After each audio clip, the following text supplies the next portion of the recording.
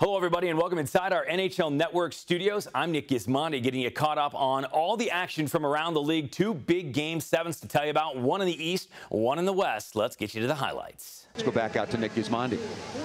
All right, thanks, Paul. Thanks, guys. Yeah, the excitement has not changed at all here as a result of the weather. In fact, it's just as busy as it's been in years past. The elite women just came out. They held them inside the church till the very last moment. And an exciting first half.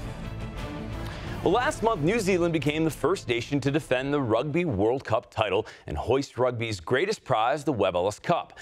William Webb Ellis is the schoolboy who is attributed with creating the game of rugby back in 1823.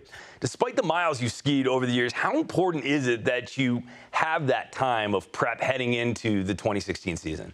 Beaver Creek is not the only resort having some fun during these World Championships. Vail, just 10 minutes east on I-70, hosted a race during the championships and also held concerts and events over these past 2 weeks. Before we go, one more stop, and that's the Capitol Trail, where we find out that Virginia is not just for lovers, it's for bike lovers too. The New Zealand All Blacks are arguably the most popular and most successful squads heading into this year's Rugby World Cup. And like any team, it takes hard work and dedication to be the best. But every once in a while, there has to be a little fun mixed in as well. A correspondent in Panama was quoted as saying, "The Marines have landed and the situation is well in hand." Ain't that the truth?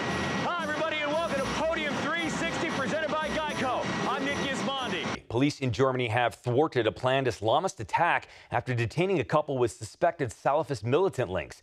And how about a guy like Svindal, who came in as the favorite, ended up finishing in 5th. Now, he still comes away with the downhill globe, but not necessarily the race he was looking for. Now, you've been on a world podium the last 4 years.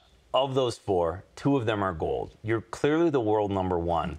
What kind of pressure does that put on you going into this year, an Olympic year? For you, it wasn't necessarily about coming back here and winning it or defending it successfully. It was just about doing what you wanted to do out here and run a race that you wanted to race. It didn't go precisely that way, stopping or finishing in 8th place. But are you happy with the day today for yourself?